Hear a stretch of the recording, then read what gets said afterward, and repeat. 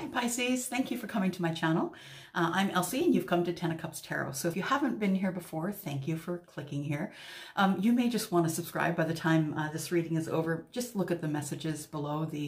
All the messages and all the videos are just uplifting and wonderful. We have a wonderful group here. So all 15,000 of us.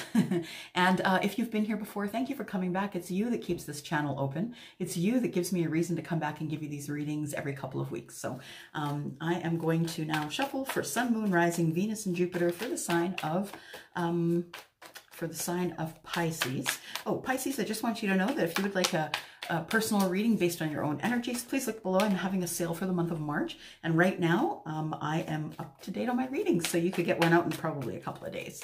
All right. Sun, Moon, Rising, Venus, and Jupiter for the sign of Pisces from the 15th of March to the 31st of March, please.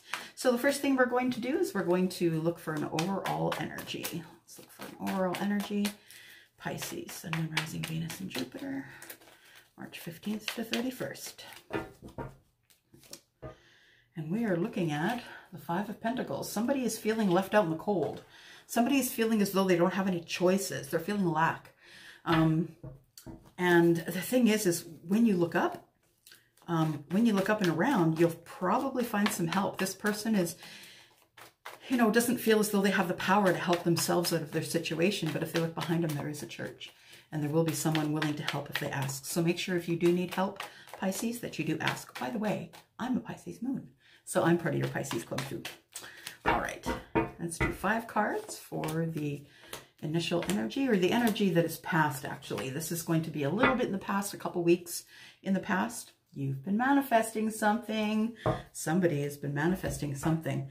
So let me take a look here. Got the Magician on the bottom of the deck.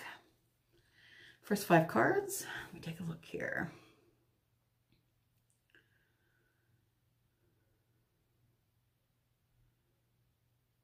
I feel as though you have found your person, Pisces. So congratulations if that's true. Yeah, okay. So I feel like there is the 6 of Cups here. I feel like this person is actually not just your person, but they are your soulmate. And I feel like this is going to end up in marriage. The Hierophants here, this is the card of Taurus. Cups, of course, are water, emotion. And the 6 of Cups is, Pisces, Scorpio, and Cancer. Oh, I couldn't get that out.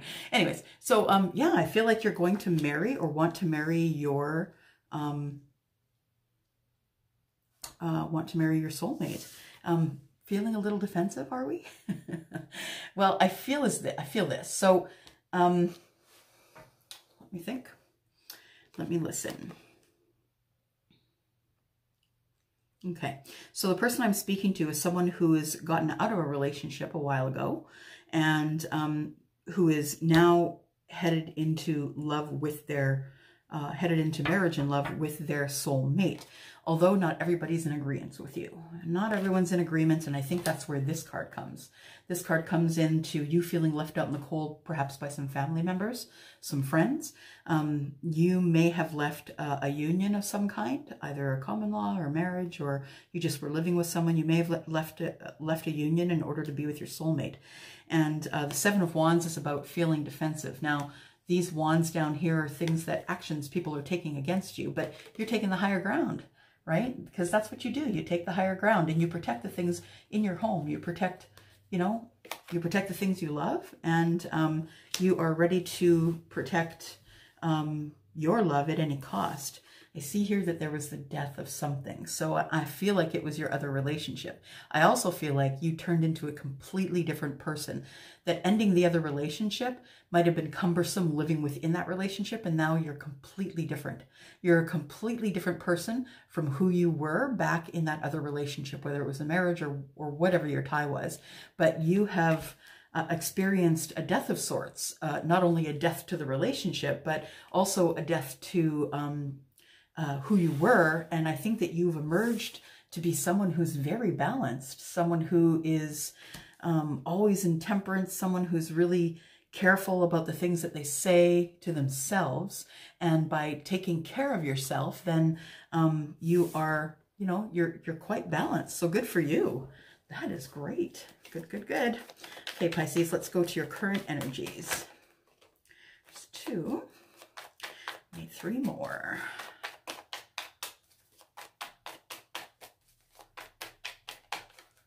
Oh, these 2 don't want to go in. 3 more. There we go. All right.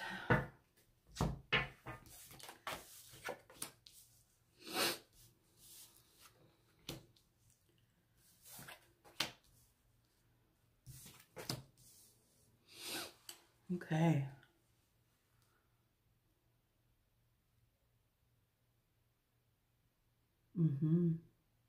All right. So what I have on the bottom of the deck is the 3 of Pentacles, which is could be, you know, could be a 3 of Pentacles is partnership. So it could be partnership in love or partnership in money, partnership in business. I am showing a 9 of Swords to come out first. And so this union that you're about to enter into is a good union, but you still have stress about it. You're still up at night thinking about the things that happened, the things that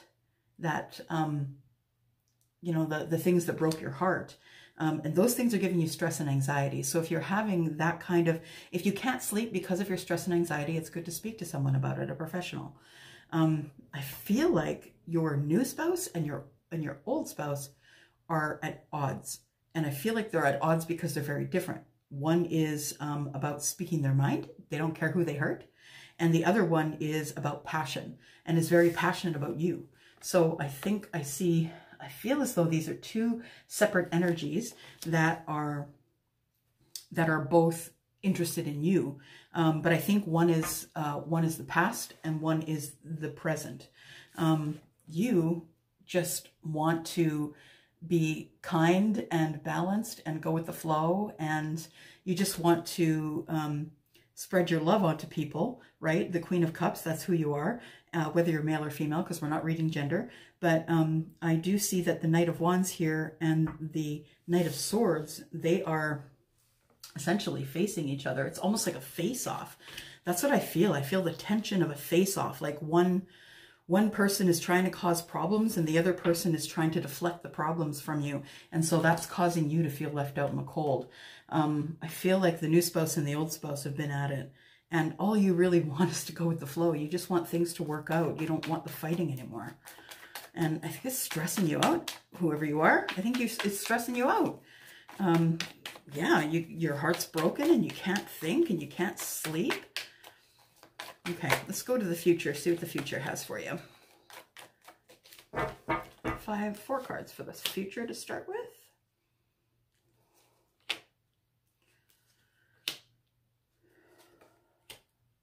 You've been working really hard. Wow. You've been working really hard to get out of that relationship that you were in. And now it's all a bed of roses. Look, you were fighting to get out of there. You were fighting to get out of that relationship because that person there with the smug look on their face, I think you were done with that junk. So I feel like you were working really hard to get out of that relationship. It's the 8 of Pentacles, and that brought you to the 10 of Cups. So you are, once you get through this bad, hard energy, look at this. Look at that. 10 of Cups in love. And this is intended love. As we started out the reading saying that this is your person, right? Your soulmate. So you have found this soulmate and you are not giving it up. No way, no how.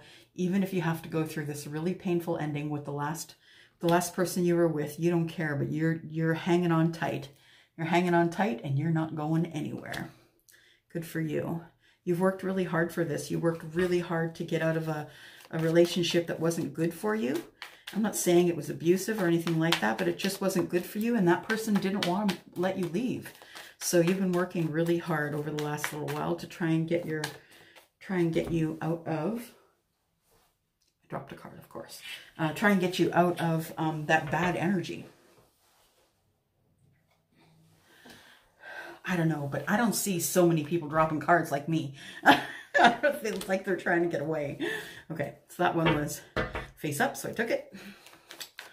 And we need 2 more cards, please, for the future. Sun, Moon, Rising, Venus, and Jupiter for the sign of Pisces, please, from the 15th of March until the 31st of March.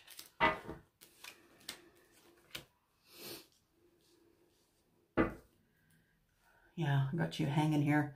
Hanging here, trying to look at things from a different perspective. But you know what the fact is? It is what it is. And that's all it is. It is what it is. What do you do? If the ex is going to be angry with you, there is really no way you can get around it. Stop wasting your time. People are only going to be able to understand the things you say with the intellectual that they have. So if this person is not on the same page because they don't get it, then you need to stop talking about it. I think that you want clarity, and it would be good for you to have clarity. I also feel as though you didn't want to make a decision, but you finally did. And that gave you a lot of options. Gave you a lot of options. And, you know, that's how it is sometimes when you get out of a relationship. You felt like you would have no options. Nobody's going to want you. You're too old. You're too this. You're too that. But no, all it does is brings you more options. All right, 2 more cards for the future, please. Yeah, you made a decision, and that's why you've got all those options. Good for you. Wow. Boom. Just like that. Whoa. Tower. Holy smokes. Tower. The wheel. Boom. You close the chapter. Holy smokes. So yes, you are going to go through a tower moment. You know, of course you are. I mean, trying to get out of a relationship where you didn't want to be and then carrying on with your soulmate is of course a tower moment. You know, you have to get everything in order. The Wheel of Fortune is moving in your favor, and then you are going to close this chapter and carry the hell on. Good for you. Good job. That's it. Don't look back there. You're not going that way, right? Moving forward, all of us. Moving forward. Yeah, hermit mode. There we go. You go into hermit mode, you make your decisions, know that your decisions are good and well thought out. And this is the card of Virgo, by the way. We've got the World and the Wheel of Fortune. I think your walls are going to be up for a while. You've been standing around waiting for the last strike. And I think that, let me listen for a moment. You're going to move forward because that is your destiny. That's what I just heard. That is your destiny. That's why you're moving forward. You had to, if you had not gotten out of this relationship at a time when you should have, you would have been thrown the Tower card and it would have been gone anyway. So regardless of what you would have done, this is your destiny. You're to move forward with someone else, with your soulmate, in fact. So good job for you. Bravo that you didn't resist it, because it becomes so much harder when you resist it. Okay. That is all I have for you, Pisces, and I am going to leave it there. If you do need a reading based on your personal energies, I am open for readings right now. I'm right caught up, so you can get a reading probably in 2 or 3 days. And if you'll please just look down below, there are some sale pricing on for March. So if you have any questions that you'd like to answer personally, please let me know. And I'm going to go. Bye.